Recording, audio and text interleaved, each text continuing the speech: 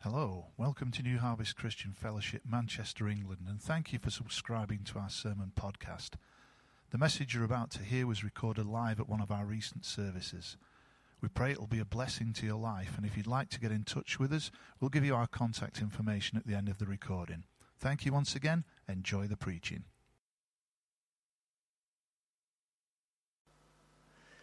Praise God. Welcome, New Harvest Church here in Manchester. Thanks for logging on. We're back at you one more time here on a Wednesday night. I would like to tell you, I think, my opinion is you picked a great night to be here with us. We have a good message that we'd like to minister to you today. We pray that your hearts are open. And then no matter what you've been going through personally or through your day, maybe you had a struggle at work or at home, a little conflict amongst that little marital strife that happens there. We're glad that you're with us today. We pray you're going to be blessed and encouraged. Praise God. We're looking forward to all the good things God's going to do. Let's start off with prayer. What do you say? I see your heads bobbing back and forth, so let's all pray together this evening. Heavenly Father, thank you for an opportunity to gather with your people, Lord. I pray and reach out to all those homes, Lord God, wherever they're at, here in the UK, out of country. Lord, bless them. I pray that you would strengthen us, Lord God, that you would give us favor tonight, and that your Holy Spirit would minister as only you can. We thank you once again for the great things you're going to do, saving souls here in Manchester, saving souls here in the United Kingdom. Give us revival, Lord God. We pray that you would move. Lord, I pray you'd build up your people tonight. Anoint the message. In Jesus' name we pray. Amen. Again, so good to have you with us tonight. No matter what's been going on, you made a righteous decision to be here with us this evening. Don't have too many announcements. We're still praying for our upcoming July reopening. Again, just keep that in prayer. The Lord knows, and we're ready to jump on it. We've been doing some work here in the building to get it back into shape. All of that work you saw on the wall has now been plastered, so all of that has been done. Some more plastering has been done in the back of the church. We're going to try to get it all repainted for you by the time we get together. Looking forward to seeing you once again. Gracie and I miss you desperately, and I know you miss each other as well, so it will be a grand time once we get together. Why don't we just go ahead and get into the Word of God? Let's just get started this evening with this message. Praise God. Tonight's sermon, tonight's message is entitled Living in the Climate of Chaos. Living in the Climate of Chaos. You know that our theme for the year that we talked about on our New Year's Eve service is bringing clarity in the times of chaos, bringing clarity to the chaos that people are involved in. And what is happening now on the streets of the U.S., what we see taking place on our television screens, our computer feeds, is in reality not uncommon. This chaos happens all over. If you've been following, you know that in Hong Kong, they've been having for a long time some craziness. We remember years ago the Tiananmen Square and all of that. We're going to pick up the offering at the end, just in case you guys are wondering about that. We're going to do that in the end. But we want to remind you about all the things that are happening in the world. Throughout the Middle East for decades. Even here in the UK, we've seen our share of troubles. It was just in 2011 here in Manchester, as well as down in London and other cities, we had race riots here. It's a common thing, unfortunately. And it's important, and this is what I want to get at today.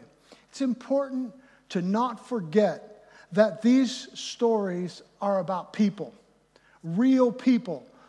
I know it's easy to get outraged at this is happening or that's happening. This should have occurred, that didn't occur. Whatever issue that is out there today, I want to tell you behind that is real people. And as believers, as Christ followers, we should be concerned about that, because those people are someone's son, someone's daughter, a father, a husband. The reality is those people matter to God. Understandably, there's people in the world, stick with me, I'm trying to go somewhere here. Understandably, there are people in the world that would rather just ignore it. These things feel far from their life, and they aren't too concerned, and they just want to carry on with their life. And I understand that, but on the other hand, I think for us as believers, we have to understand there's a spiritual element behind all of this. My message tonight is not a political message. It's not here to stir the pot and try and cause more problems. What it is that as Jesus followers, Jesus people, we have to follow His Word. And His Word applies to current events. Whatever's going on in your life, His Word applies. Whatever's going on in the world, wherever at in the world, it applies. The Word applies. So a good start for us tonight as we discuss this living in the climate of chaos is found in the book of Proverbs, chapter 6 and verse 16. The Bible says there are 6 things the Lord hates. No, 7 things He detests. Haughty eyes, it's pride. A lying tongue, hands that kill the innocent, a heart that plots evil, feet that race to do wrong, a false witness who pours out lies, a person who sows discord in a family. See, it's easy to see for us today that all of these things are happening in the world. And I want to tell you that God is not amused.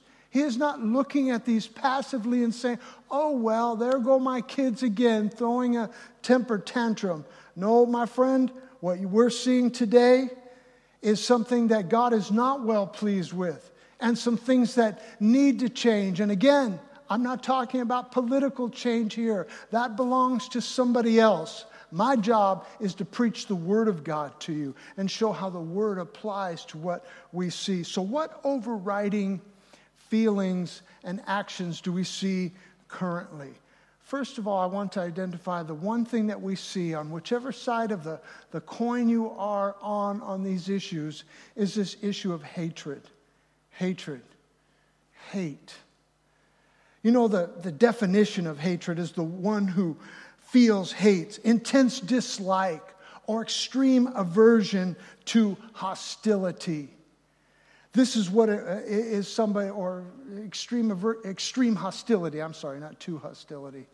And so the point is that we see a lot of this going on. Sometimes it's being labeled down into race. Other times it's against any kind of authority. Sometimes it's authority against the people they should be governing. But whatever the case is, the underlying cause and emotion is this emotion of hatred. And you know, if it was just happening to the unsaved, and it was just a hatred that happens to people who don't care about God, we might do well to ignore it. But the truth is there are Christians here tonight, I say in this world today, that feel hate. They know what hatred is. Maybe some of you have been watching things on the news or going through something with your family or your work, and hatred has reared its ugly head. See, when a person hates, it means that they're unwilling to do something. Fill in the blank. If you hate housework, I'm unwilling to do housework. If you hate doing paperwork, you're unwilling to do the paperwork. If you hate another race, it means you're unwilling to engage with that race. If you hate what's going on politically, then you're unwilling to engage in that race. And as Christians, that's not an option for us. We cannot be unwilling participants in what God has called us to do, to be salt and light. We cannot allow hatred to stop us from doing what He expects from us. unwilling when we have hatred to compromise, to sympathize, or to demonstrate empathy. That's what happens when people start to hate. It can happen even amongst a husband and a wife. Started off loving each other a long time ago, and as time has gone on, elements of hate, degrees of hate begin to occur. And the Bible says in the book of Proverbs, chapter 10 and verse number 12, hatred stirs up conflict. Isn't that what we see so much of? Hatred stirring up conflict, but love covers all wrongs.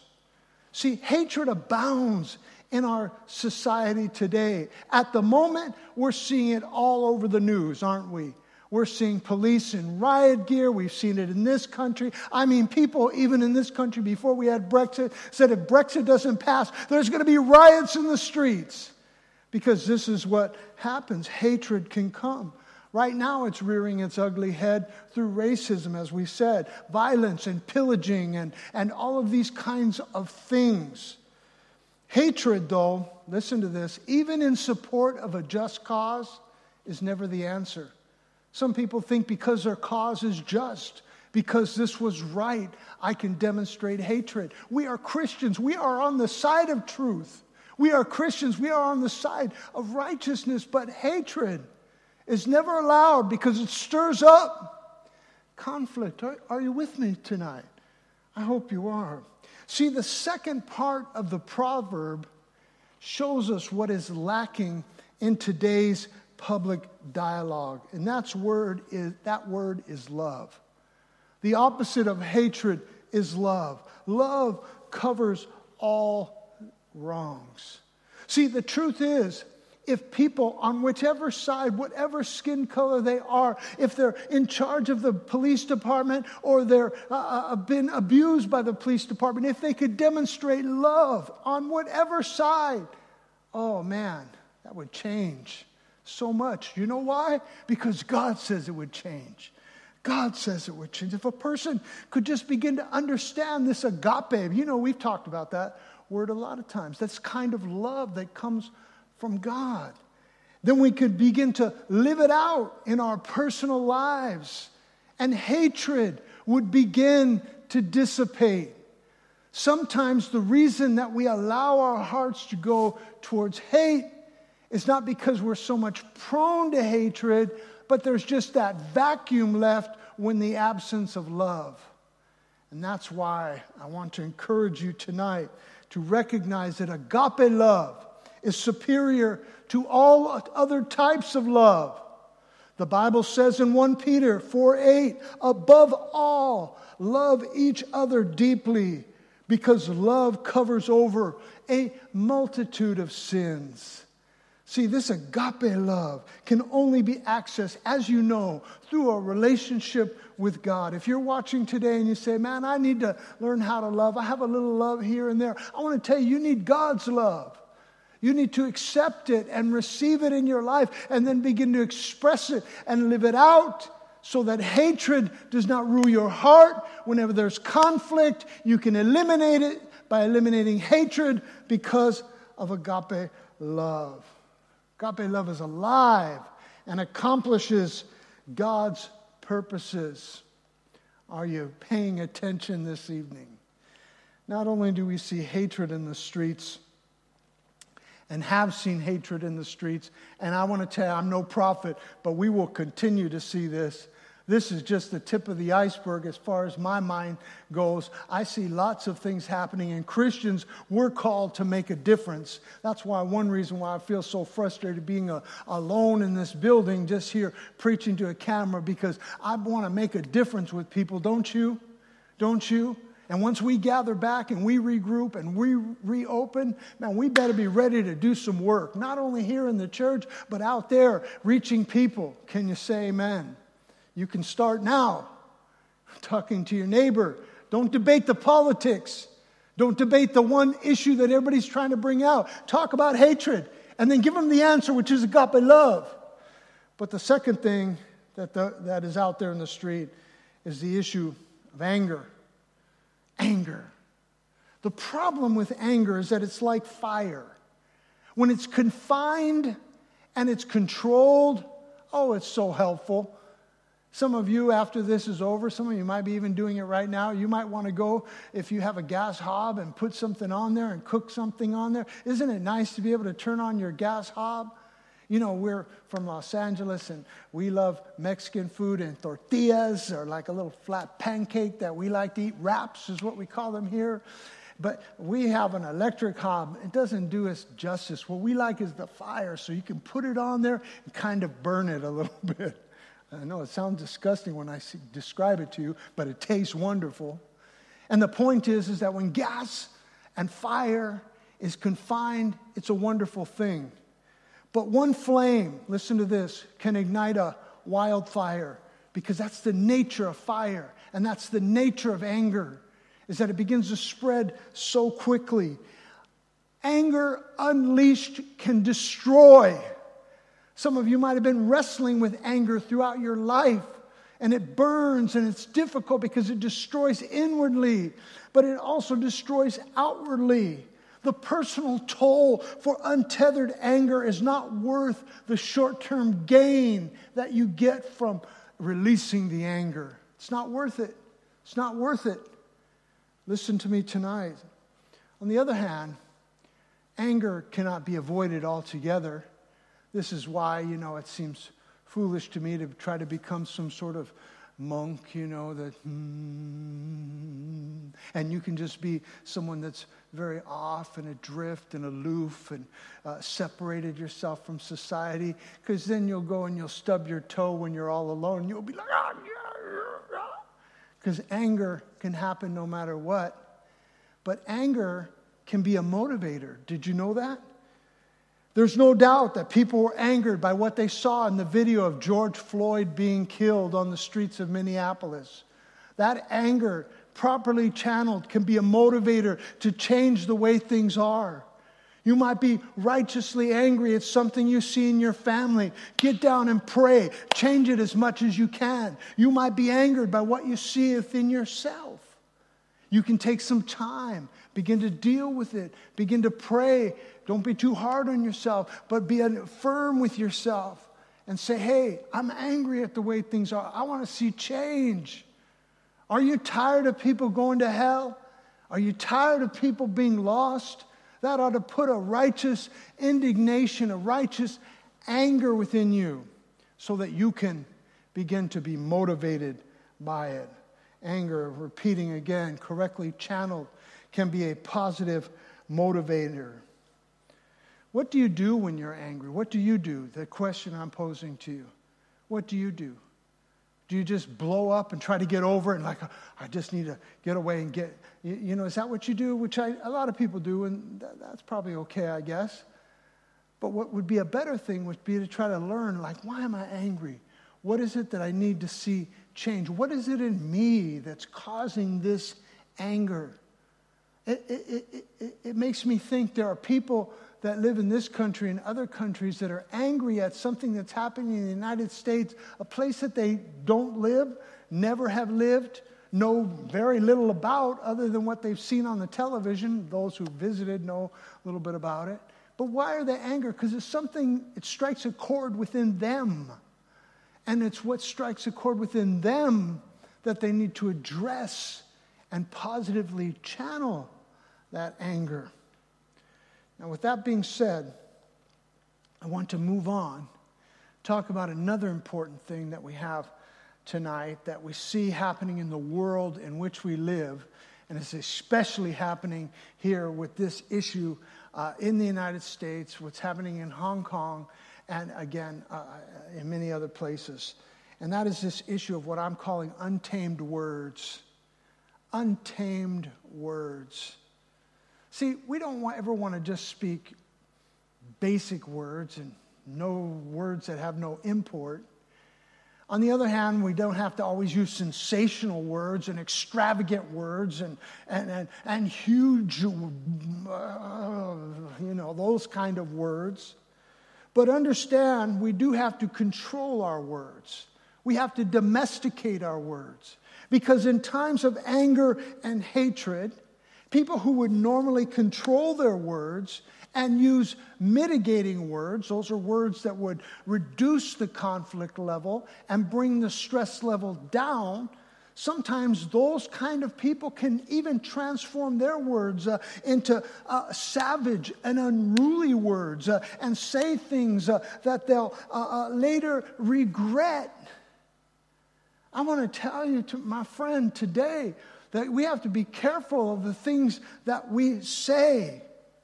Many things are said in the heat of the moment that stay with us long into the fullness of time. We say things in the heat of the moment that stick with us in the fullness of time. You know, Gracie and I, we have things that we've said to each other that we still remember today. We've forgiven each other. We've moved on. We're far past that in our relationship, but we haven't forgotten. They're still there.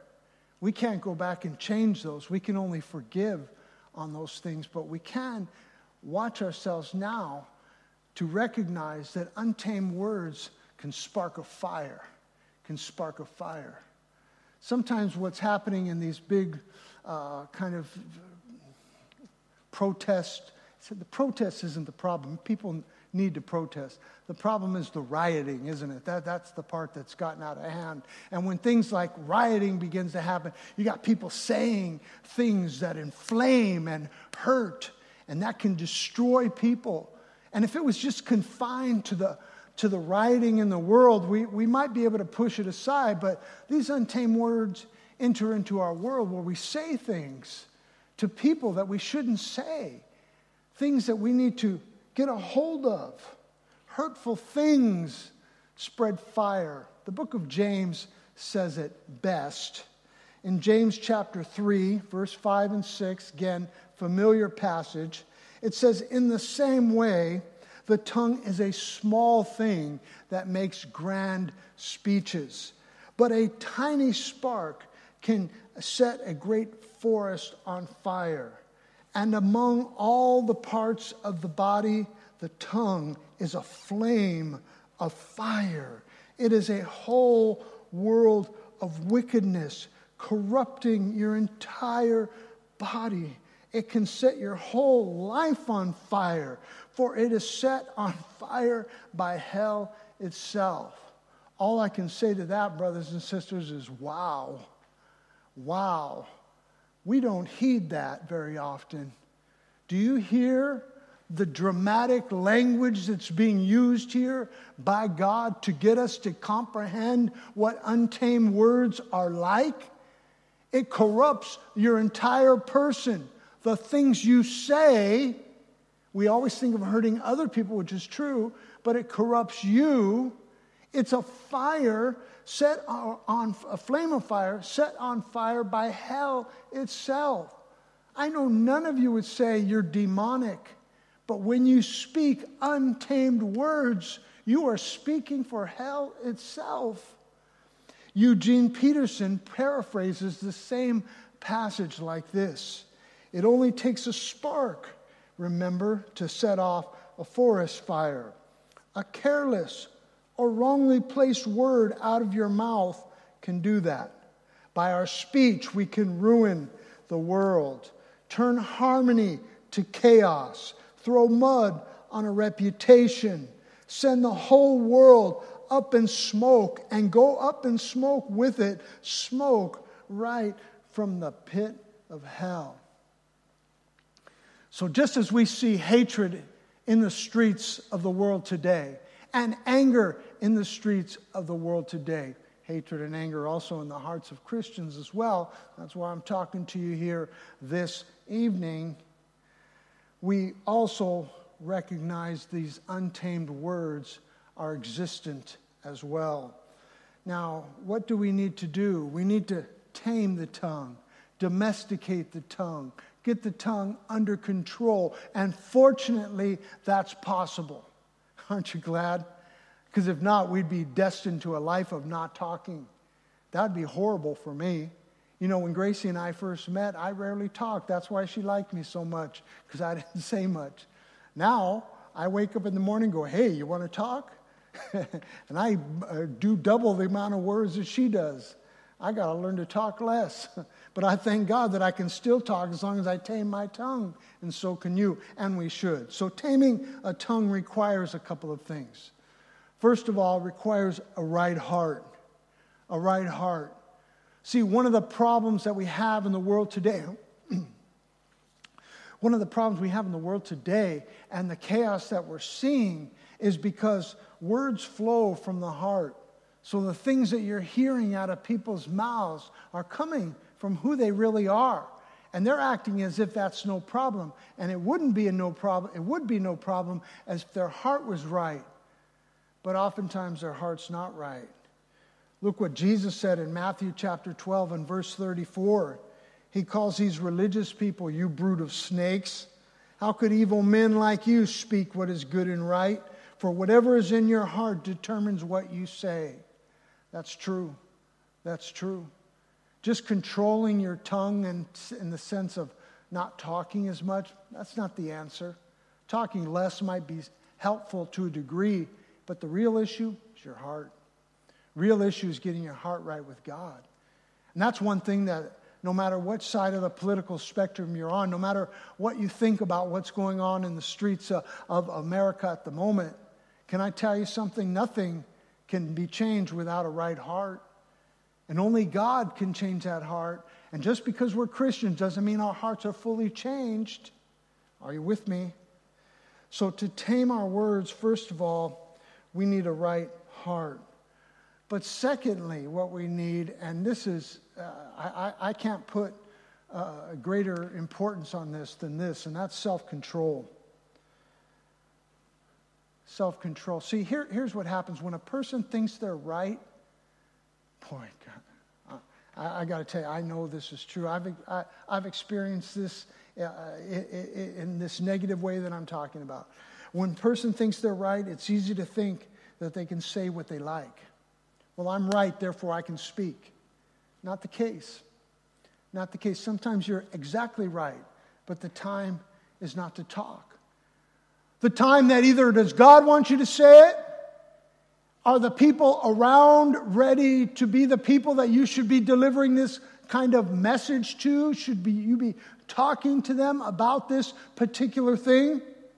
I mean, even the Bible says in the book of Matthew, chapter 7 and verse 6, do not give what is holy to the dogs, nor cast your pearls before swine.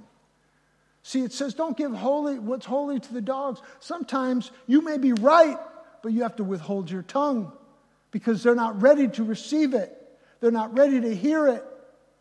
I might have told this story before. I remember I was a young convert.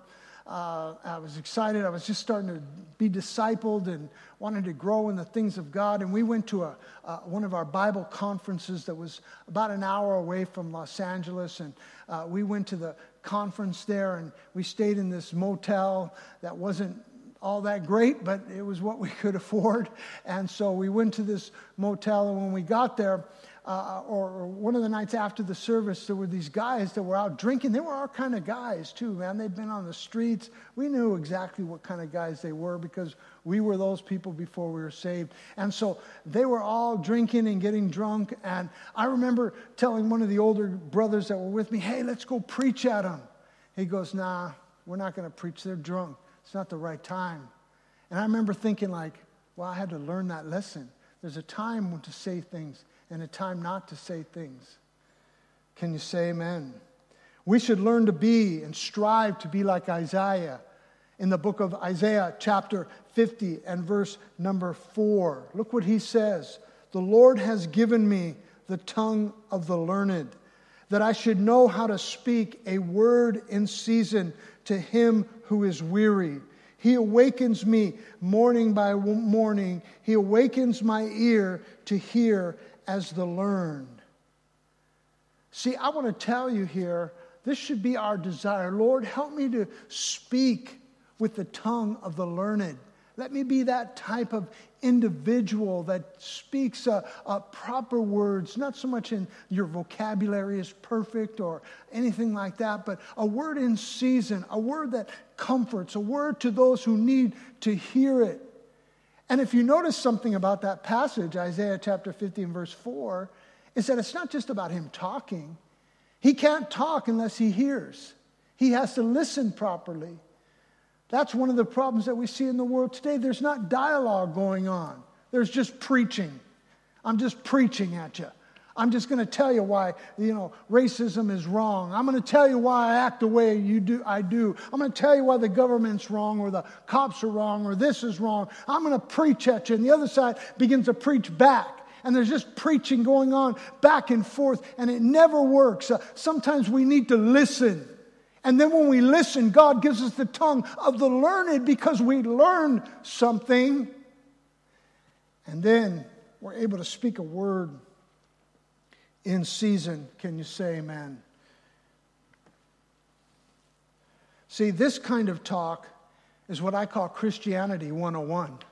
Simple Christianity. It's basic type of speech for those who are disciples. In the book of Colossians, chapter 4 and verse number 6, it says, "Let your speech always be with grace." How often should your speech be with grace? Yep, always. Always. Boy, that's a learned principle. You have to learn to speak like this. It doesn't come naturally. That you may know how you ought to answer each one. Remember back when I was telling you about Matthew chapter 7, verse 6, don't give what is holy to the dogs or cast your pearls before swine. See, that's how you know, is when you begin to have gracious speech. It helps you to know when to say something and when not to say something. If you got harsh, quick, hey, I got to get my point across kind of speech, then you're not going to succeed very well. It's one of the problems we see in the world today. Proverbs 25:11, common verse, says, "A word fitly spoken is like apples of gold in settings of silver." Hallelujah. Today, we've looked at what we're seeing played out on our television screens and our news feeds: hatred, anger, untamed words. It's frustrating to me, but I can't do anything about that in general. I'm not a politician. I'm not a political activist. I'm a man of God. I'm a Christian. As a Christian, as a man of God, I can make a difference, but it starts with me. The same for you. You're a man, a woman of God. You're a Christian. You can make a difference by dealing with your hatred, your anger, and your untamed words. I wanted to close by telling you quickly about a man named Thomas A. Terrence. Thomas A. Terrence. According to his book, Consumed by Hate, Redeemed by Love. Consumed by Hate, Redeemed by Love. I haven't read it. Maybe one of you needs to read it and report back to me. He was a violent white supremacist. And he said, by his own words, I deserved to die for the things that he thought and the actions that he did. He deserved to die. His mother, on the other hand, was a Christian. And his mother constantly, from the time he was young, influenced him in the things of God, even though he went the way of being a leader of the Ku Klux Klan, white supremacists. And he had his mother who was influencing him, didn't work very well for him. But she also had two ladies that she enlisted to pray for him every week, and she did. He eventually came to Christ, renounced his white supremacist views. He decided to get involved in ministry.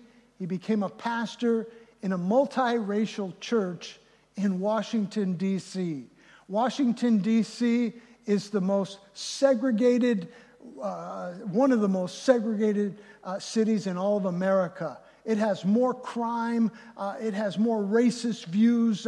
It is a horrible place in many ways. And yet here is where he pastored for 2 decades. And to tie him into the UK, not only was he pastor of this multiracial church, he was also the president of the C.S. Lewis Institute, the great English writer. See, what am I trying to say? Things can change. I know we can look at things and say how hopeless they are, and that's why we express hatred and anger and say things that we shouldn't. But things can change by the power of Christ, because he is the catalyst and the substance for change. You know how we talk about hatred, anger, and untamed words? I want you to think about this man, Thomas A. Terrence. He was filled with hatred by his own admission. And he eventually became a man of love and was able to express love to the very people that he said he hated. He was an angry young man, but he became calm and comforting and filled with joy. And finally, he had evil, harmful, downgrading words and rhetoric. And then he became to be an eloquent preacher of God's truth. Things can change by the power of Jesus. Praise God. We're going to pray tonight. Would you bow your heads right there in your home and allow me to pray with you tonight? Dear Heavenly Father, I ask this evening, God, for your grace and your mercy to be upon your people, helping them and encouraging them in each and every way.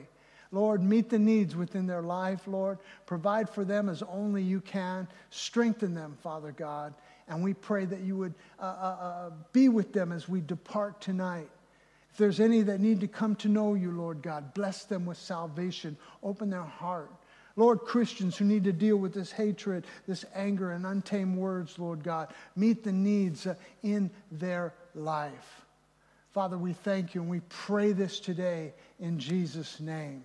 If you need to come to Christ, you let us know. We'll pray with you. If you want to be like Thomas A. Terrence, have a transformation in your life, we can pray with you. Christians, never give up hope. Deal with your own hatred, anger, and untamed words, and God will bless you. Tonight, before we close, we're also going to take up tonight's offering. Yes, amen. We are certainly going to do that. So this evening, if you can bank transfer money, then you can give to God. If you can't bank transfer money and you're waiting for church to open, no problem. Keep that stack of cash there, and you can bring it in and give it to the Lord when you come in. And it won't be long. It won't be long. I know some of you have expressed to us you can't wait to come because you want to be able to give. You don't bank transfer. You don't have that kind of online facility. Don't worry. Just hang on to it. Don't let the devil tempt you. But for all of us that do have online banking, let's bank transfer to the Lord.